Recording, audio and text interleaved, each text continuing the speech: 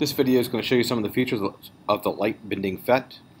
Upper left hand corner, this is a little laser pointer. I can move it around, swing it through 90 degrees. I can also turn it on and off by clicking the red button. You can see I've got two beams coming out here. I've got a reflected beam and a refracted beam. I also have my normal line, which is dotted. I can turn that on and off in the lower left hand corner.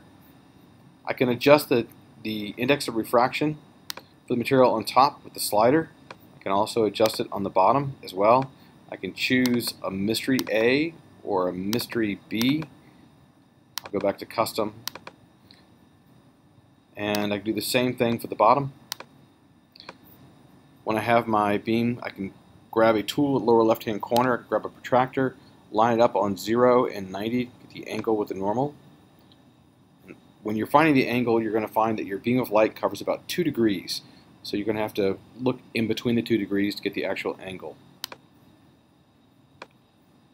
And I can also measure the intensity of the beam. So if I have a beam of light, I can use my intensity meter to measure the intensity of the beam.